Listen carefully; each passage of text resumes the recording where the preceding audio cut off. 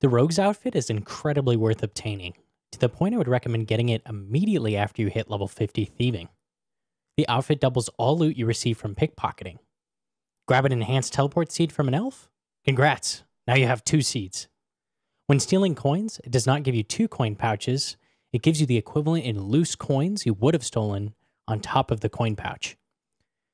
If you plan on doing ardy nights to 99 Thieving, getting the outfit will earn you an extra 7.5 mil GP total. The rogue's outfit also allows you to utilize the elf thieving moneymaker, which is the highest GP earning skilling method in the game. You can obtain the outfit from the Rogue's Den maze, which requires 50 agility and 50 thieving. The Rogue's Den is located under the bar in Berthorpe. You can quickly access this with a game's necklace. You are not allowed to bring anything into the Rogue's Den maze, but a stamina's potion effect will carry over into the maze, so I'd recommend drinking a 1-dose potion before you enter the maze, as your agility will be getting drained throughout the maze. You can enter by talking to Brian O'Richard outside the gate. Before you enter, I would recommend enabling the Rogue's Den, ground markers, and object markers plugins in RuneLite. The Rogue's Den plugin highlights all the traps in the dungeon, making it much easier to avoid traps. The ground and object markers allow you to hold shift and highlight a ground tile or object. This is important as you will need to stand and move to specific spots in order to avoid the traps. The maze is full of various agility obstacles and thieving traps. Disarming a thieving trap reduces your thieving level, and going past an agility obstacle will do the same thing to your agility level. If either your thieving or agility level hits 0, you will be booted and have to restart. If you trigger a single trap inside the maze, this will also boot you to the start. You can run over a maximum of 3 traps if you start from the tile before the traps. You want to be abusing this quite liberally. At the end of the maze, there are a bunch of wall safes. Cracking any one of these has a chance to give you a rogue's equipment crate, which allows you to choose a rogue's outfit piece of your choice. There are 5 pieces total.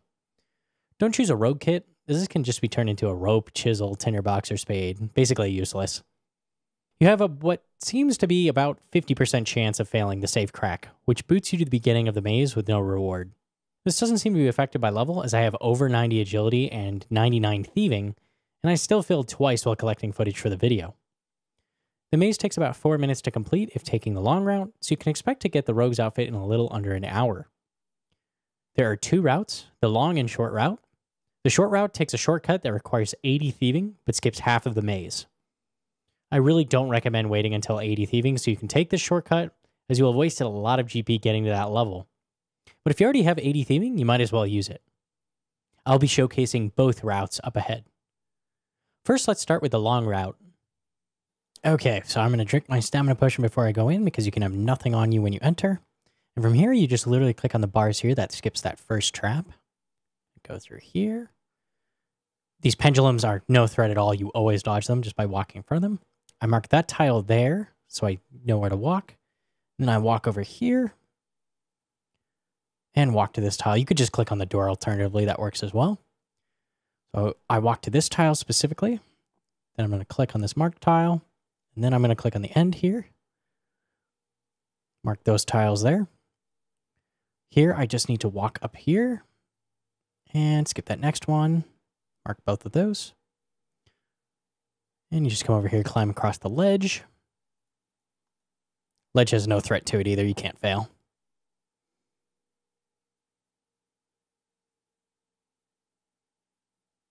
And walking on the right path here. With these saw blades, you need to click on top of them to make sure you actually dodge them. If you click past them, your character will path around them and you'll get hit and fail. And again, just walk in front of these pendulums. Climb this ledge. Head over here.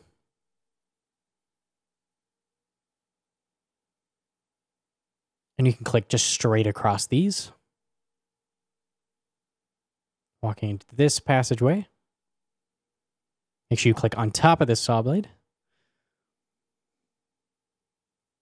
And we just keep going.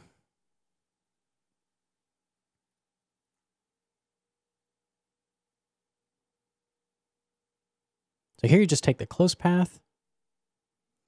You actually can just click on the door and your character will path straight past all the traps for this room. Which you can see me do here.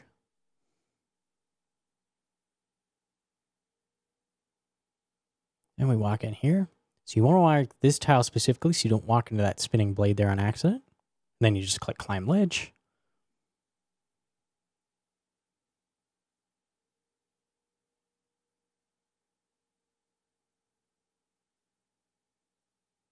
And I marked the tile right before the wall. And this is 4 traps long, so you're going to have to check one, and then you can just run past the rest. Here, as long as you are standing on this tile specifically, once you click past them all, your character will just path around them perfectly. Just like that. Here you need to pick up this tile when you open the door. So you want to mark that. You don't actually use the tile on the door, you just open it. You just click on it, go right through. And for this area, you have to walk through these doors in a specific pattern. So I like to mark the doors so I know where to walk through. That one, that one, that one. Mark this guy. You run all the way over here, mark this guy. Then you go through this one. Go there. There. Okay, we're through the doors.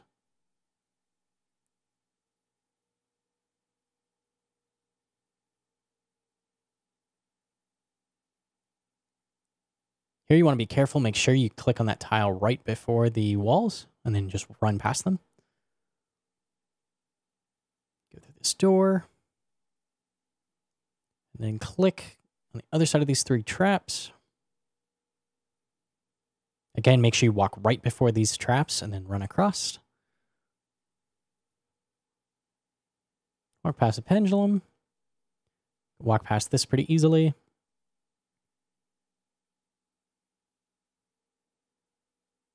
Here you just run to the midway point of the spike traps. Then you run to the end. And keep going. That's where the short path ends there on your left. If you were able to do that. Again, we'll walk to the middle of these traps. Then walk past them. Almost at the end now. You need to grab this flash powder on the right. I almost forgot and got caught here. That was pretty dumb. I like to mark that flash powder. Use it on the guard. As soon as your character starts throwing, you just run right past. They're stunned for a good amount of time, so it's pretty lenient. Then you just got to get past these 2 pendulums. And that's it. Maze complete. All these wall safes are exactly the same, so you just crack any of them. I just crack the closest one. And then you have a chance of getting your piece. I got a piece here. Moving on to the short route. Okay, so this is the short path. Drink that stamina potion like before. Go right in. The beginning of this is the exact same. You just click on the spike wall here. Go past the pendulum. Click to this corner. Click to that tile. Click straight on the door. Walk through. Walk to this exact tile. Walk to that exact tile. And then walk to the end here. Click to the middle. Click through here. Climb this ledge.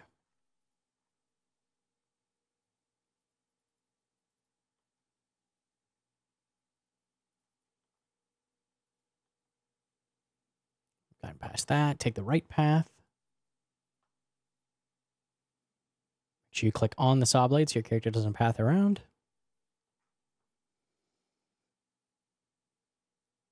Walk past these pendulums.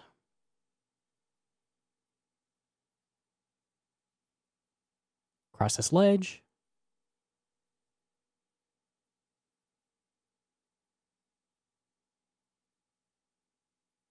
Click straight across. Now this is where it deviates. You're going to pick lock through this door. Past the bars here.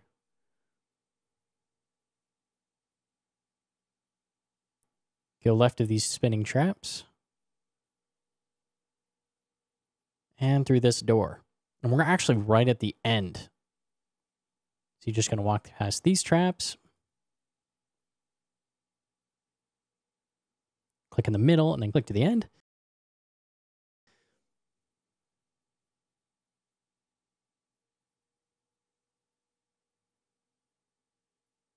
Grab the flash powder, use it on the guard. Even when he's that far away, it doesn't matter. Just walk right past. Get past the 2 pendulums. And crack any of the safes. I just crack the closest one every time. I actually have 99 thieving and agility, and I still failed. So, interesting to know you can fail at any level. The only reason I wouldn't bother getting the rogue's outfit is if you aren't pickpocketing to 99. At places like Pyramid Plunder or Sorceress's Garden, the rogue's outfit does absolutely nothing. If you aren't in either of these boats, I would recommend getting the outfit immediately at level 50 thieving. And that's it for the video. Leave a like if you liked it, or subscribe. Thanks, guys.